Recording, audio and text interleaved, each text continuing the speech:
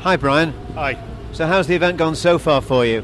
Brilliantly. I mean, it's a real seesaw an event at the minute. We dropped down to 11th place, then we managed to pick back up into first, then we dropped down to second, and now we're back into first. So yeah, it's pretty much nail-biting stuff at the minute. So who's the main team you're dicing with? It's the Spires, Tim Gray's team. So you've entered this event for a number of years now, haven't you?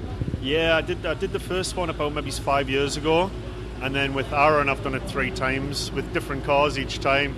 So the first time I did it was in a Pro Sport and then a PR6 and now in an SR3. So what's the best event you've had? Best result you've had? Last year first. So we're trying to get first this year as well.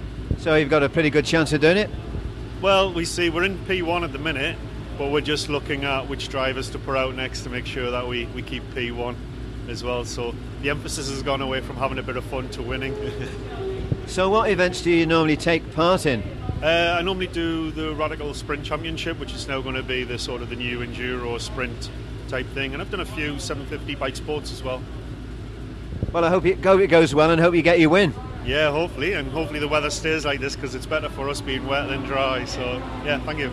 Thanks very much for the interview. Thank you.